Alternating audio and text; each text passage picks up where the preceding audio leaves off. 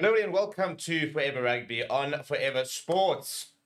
Breaking news, Andre ESTERHUIZEN has officially been banned for 4 matches, which will be reduced to 3 should he complete the World Rugby Tackle Intervention program, which I'm named to be he will do. And after the red card against Portugal for his tackle on Jose Lima, which left the Portuguese outside centre unconscious and leaving on a stretcher.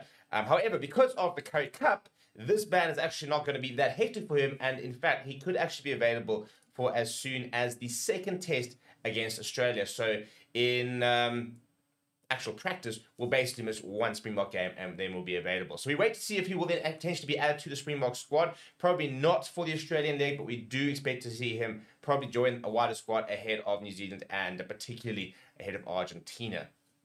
Before we get into the ban itself and some of the other news, please do smash like on the video. Please do subscribe to the channel as well. Right, so Andre ESTERHUIZEN received a red card, that tackle against on Jose Lima this weekend.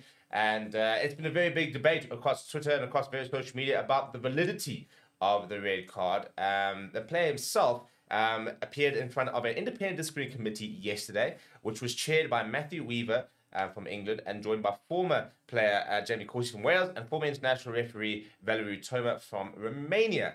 The player accepted that foul play had occurred and that the offence warranted a red card. So for all those saying that it didn't deserve to be a red card, well, Andre ESTERHUIZEN said it did. Now, yes, you kind of always go into, I suppose, a certain amount of, you kind of have to accept that your best chance of getting away with it or getting away with a shorter ban is to kind of plead guilty, because that is part of the mitigating factor, and that's part in terms of bringing the ban down.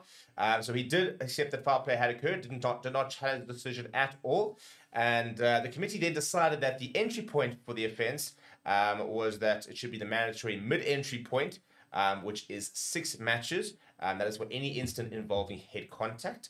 However, with the mitigating factors, the player accepting remorse, for example, and accepting, etc., etc., the committee decided not to award the full 50% mitigation, but resulted in a sanction of 4 matches. However, it's made interesting that an additional match can be removed from the sanction if the player completes the World Rugby Coaching Intervention for sanction mitigation, CISM, all these sort of acronyms and stuff like that in World Rugby, which applies to any sort of tackle involving head contact. This is the interesting thing. Because the Currie Cup is currently going on at the moment, and because he is signed for the Sharks and has actually even played in the Currie Cup, so I suppose it is a little bit more relevant than what, for example, we've seen with New Zealand players and like players missing, Mitre Cup matches, despite them being 0 chance they were ever going to play in that tournament. A bit like Andre ESTERHUIZEN, he wouldn't have been playing Currie Cup this weekend. Maybe he would.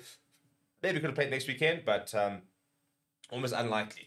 But it is therefore suspended for the following matches, which is Sharks versus Lions this weekend, Pumas versus Sharks on the 3rd of August, Sharks versus Griquas, or South Africa versus Australia on the 11th of August, and Cheetahs versus Sharks on the 17th of August, which is the same day as Australia versus South Africa as well. However, that is the one that can fall away should he complete the CISM, which I have no doubt he will do. He's also got 48 hours to appeal from the receipt of the full written decision, which I'd be very surprised if he does, because I don't think, if you're going to be perfectly honest, he was probably going to play against Australia. And if they wanted to, for example, they could still take him over and play him against in the second test. So in the end, not much of a punishment, to be honest. He's kind of gotten away with it because of the timing, the unique timing of it. I think if this was ahead of the Argentina games, for example, I think it would have been very frustrating, because I think that's when they will probably plan to try and play him. But in my opinion, I think Damien D'Alende plays the first 4 Rugby Championship games, and then we'll probably look to rotate against Argentina. Would be my guess. The main thing I think is that it kind of puts to bed, hopefully, the entire issue. I said it the week that I think it was a red card. From the letter of the law, it is a red card. It was a really physical tackle. He got it wrong. There was no mitigation. He was upright in the tackle. There was no drop in height from the other player. There was definitely head contact. I don't see the people that are sitting there saying there was no head contact. I don't know if you just don't want to see it, there wasn't head contact, but you can see the stills, you can see the images and the videos, and there was definitely head contact. I think he even knew afterwards that he was in trouble from his reaction just after the tackle. But, it is what it is. You got it wrong. He's going to get punished for it. He'll receive his punishment, and he'll be back in the Springbok setup, hopefully, very, very soon.